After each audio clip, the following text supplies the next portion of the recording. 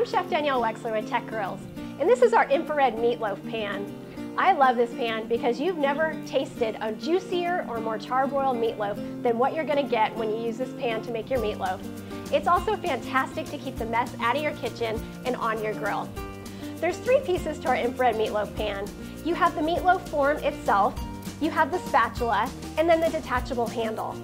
It's all made out of the same 304 stainless steel that our grills are made out of, and it comes in 2 sizes. We have a 6-inch size, which is right here, and this holds 1.5 to 2 pounds of meat, while the 8-inch size holds 2.5 to 3 pounds of meat. When you're making your meatloaf, just use your favorite recipe. You can always check out our recipe on the Backyard blog as well. So here's the tips of how to make the meatloaf.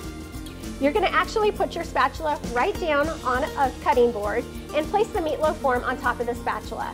Then you're going to very gently pack in the meat into the form, pressing it into the corners. There's no need to grease the inside of the pan if you use a meat blend with plenty of fat in the meat, such as an 80-20 blend. That's what I recommend because that's going to give you lots of flavor as well. You don't also need to go to the top of the pan either because you want to leave a little space for the meat to expand a little bit. Then you're going to just take the detachable handle and slide it into the back of the pan, just like that. And then you're going to place it on your preheated grill.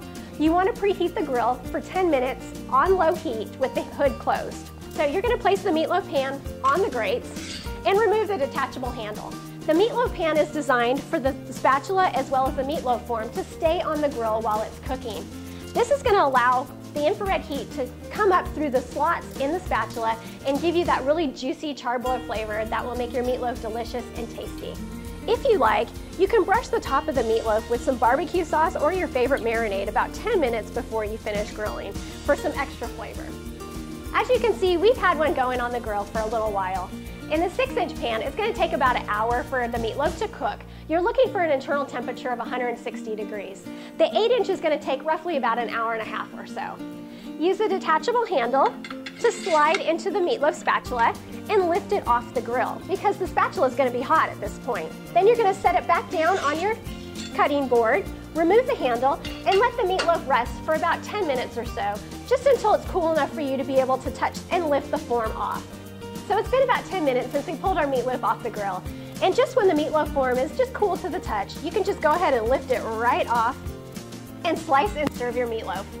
To get our delicious meatloaf recipe and also more how-tos and videos, please visit our Backyard blog at tecinfrared.com.